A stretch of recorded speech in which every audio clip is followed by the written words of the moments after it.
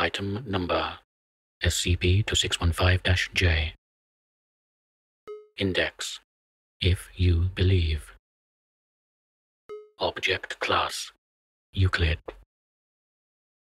Special Containment Procedures: All SCP-2615-J instances are to be contained in standard microhumanoid containment cells, which are then to be stored at Site-17. SCP-2615-J instances are to be fed thrice daily. Description: SCP-2615-J is a species of sapient humanoids which measure 15 centimeters tall on average. All SCP-2615-J instances possess wings of varying appearance, though the wings universally match the appearance of the wings of various species of lepidoptera. SCP-2615-J instances can use these wings to achieve airborne locomotion. SCP-2615-J instances are luminescent, though the light produced generates no heat and has no clear biological or chemical basis. SCP-2615-J instances are capable of limited reality warping, with most of their effects only affecting natural phenomena. Phenomena affected by SCP-2615-J include weather patterns, atmospheric temperature and pressure, animal behavior, and plant growth. Addendum: Interview with SCP-2615-J instance number 28. Interviewed: SCP-2615-J number 28. Interviewer: Dr. Tamlin. Begin log. Dr. Tamlin: Number 28. You are aware that several aspects of your physiology are not scientifically possible, correct? Would you care to explain how they work? SCP-2615-J number 28. I get it. You're gonna try the old "I don't believe in fairies" trick to try to get rid of us. It's not gonna work. You know, we moved away from existentialism a while back. I'm not sure that you understood the question. For example, you weigh, what, 35 grams? Your wings shouldn't be able to support you in flight. It's magic. The glow is another thing. There's no biological or chemical reason that you should be glowing. Again, magic. But what about... Magic! It's all freaking magic, you idiot. Why can't you get that through your thick skull? At this point, SCP-2615-J number 28's speech degrades into a set of growls, grunts, screams, expletives, and yet to be translated language. I think we're done here. End log.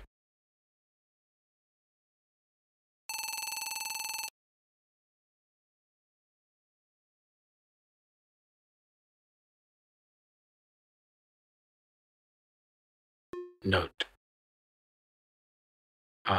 sorry about that. Odds are that you're new to the Foundation and got linked to this page as a joke. I'll go ahead and tell you now that anything and everything with a -J in the name is just an in-joke that somebody made up. They tend to help boost morale. I normally wouldn't put this here, but I just got asked for the 5th time in a week what the larger implications of SCP-2615-J's comments are. There are no larger implications. -J's aren't real. Move along and go read SCP-779 or something. Researcher Walker. P.S.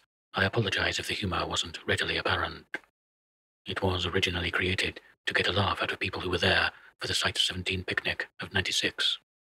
The only reason I can think of that we still have it is because some of the guys like getting a rise out of the newbies.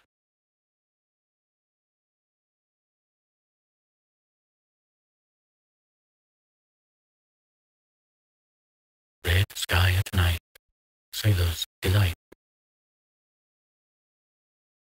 Red sky at morning, sailors take warning. The sun dances along the sea,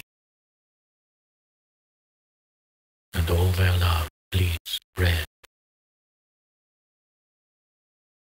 Anti-mimetic inoculation confirmed. Please proceed.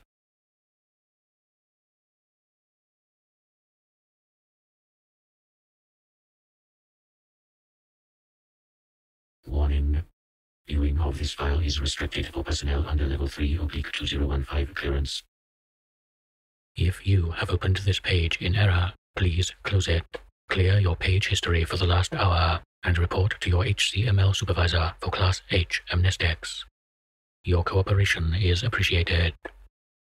Item number SCP-2615. Index: If you believe.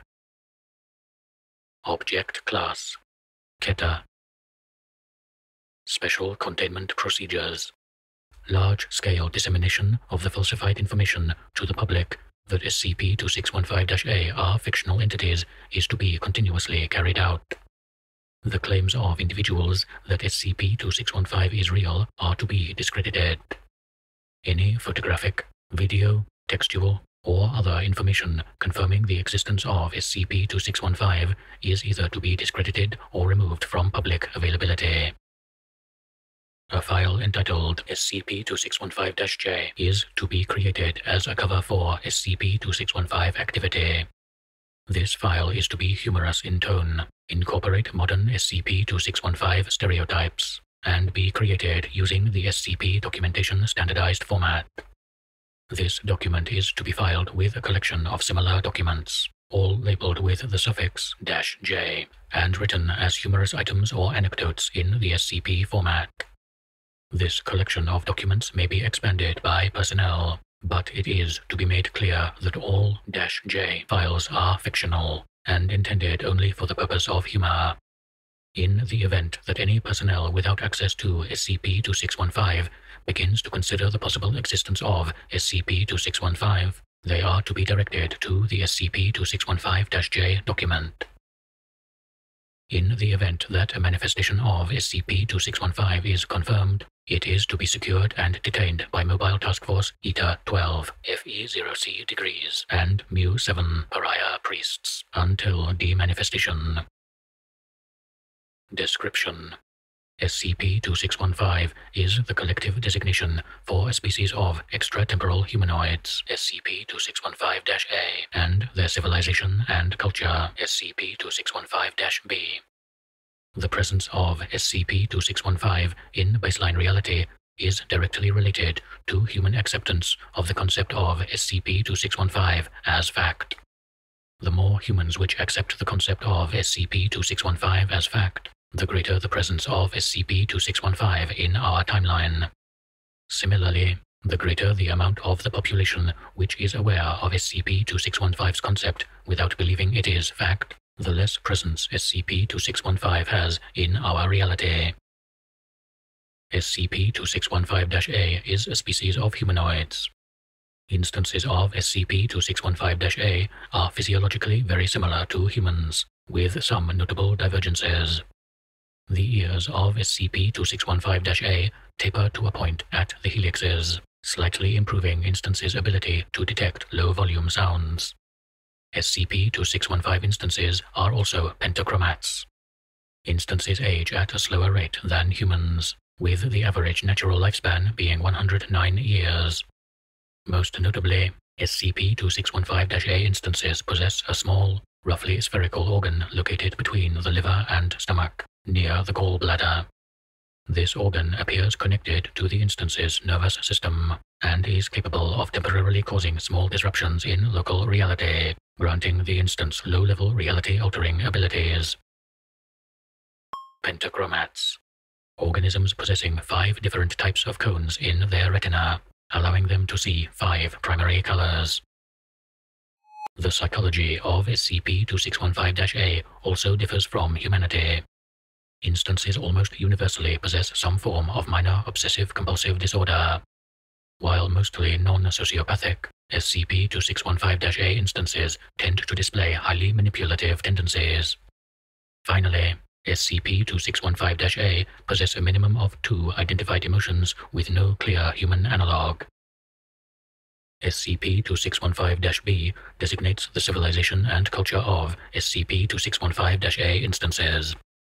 From information recorded during SCP-2615 manifestations, Foundation historians have been able to construct a partial history of SCP-2615-B as it would appear should SCP-2615 ever fully manifest in reality. SCP-2615-B history has been categorized into 3 main periods, as outlined in Addendum 1. Addendum 1. Summarized history of SCP-2615.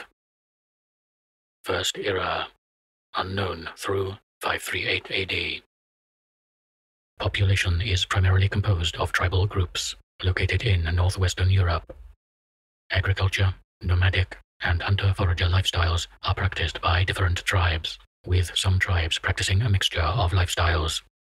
Tribes often carry out raids on human groups and other tribes, taking young and juvenile captives and incorporating them into their own tribe.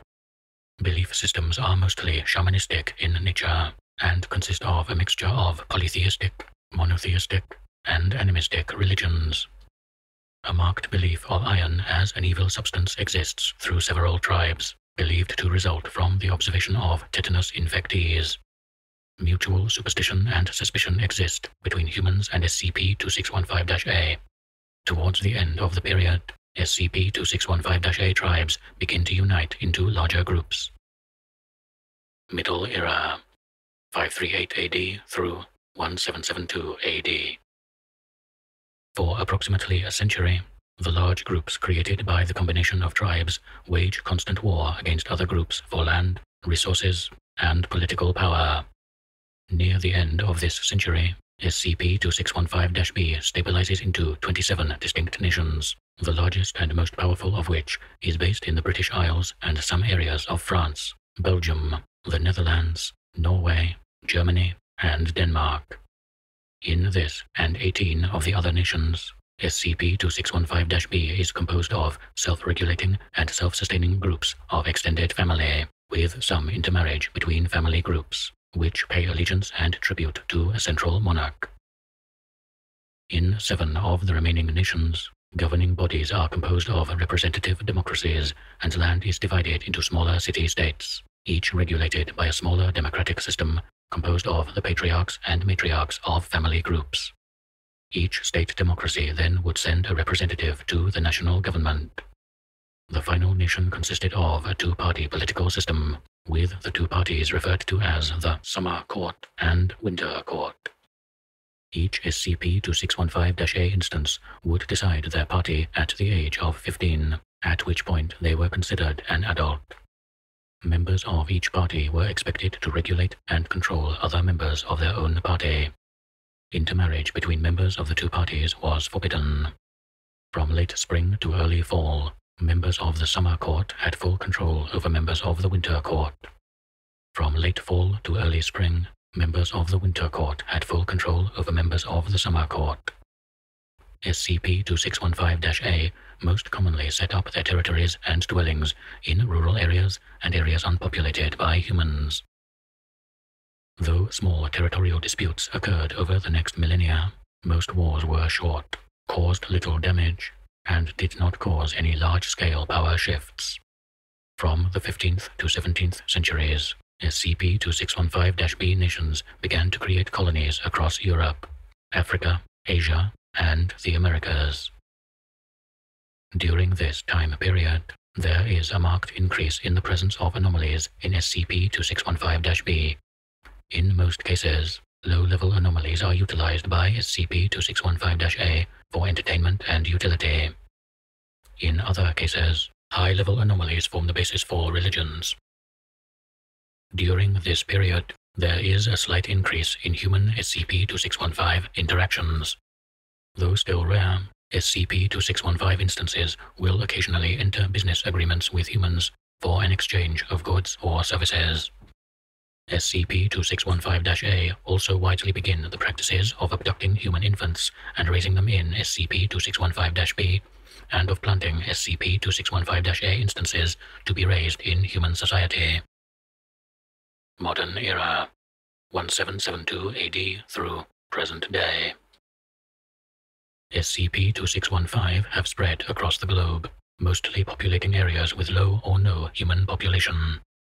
Some major human and SCP-2615 cities act as hubs for SCP-2615 human coexistence, Some SCP-2615 instances are also known to utilize extra-dimensional spaces for the formation or expansion of nations and to prevent overpopulation.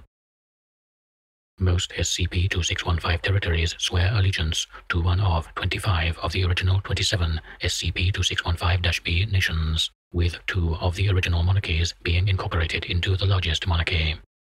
The existence of these territories has changed the geopolitical status of several baseline nations, with most nations having a lesser amount of territory, and many nations having an increase or decrease of wealth or power based on proximity to and relations with SCP-2615 nations.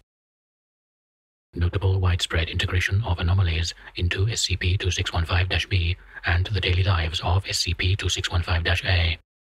Some overflow of anomalies into human life and society.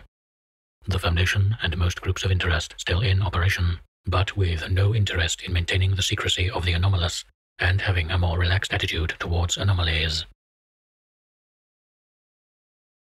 Addendum 2. A common question asked by new members to the SCP-2615 containment project is why we go through the trouble of maintaining the -J article, or why we even made it in the first place. Why not just keep doing the same thing that we do to the public, to personnel? The main reason is that it doesn't work. Sure, we can keep telling people that SCP-2615 is all a big myth, but take a second and look around you. Half of the things we contain are what myths are made of. We can keep telling people that SCP-2615 is impossible, but these people work with the impossible every day. As soon as people see what's behind these doors, they begin to wonder what other impossibilities might exist. They begin to wonder about Bigfoot, and the bedtime stories their parents used to read them, and the cure for cancer, and they begin to wonder about fairies. And so, we turn fairies into a joke, let people have a laugh at the impossibility of fairies, and leave them thinking just how silly they were to think that they existed. Josephine Fujimoto,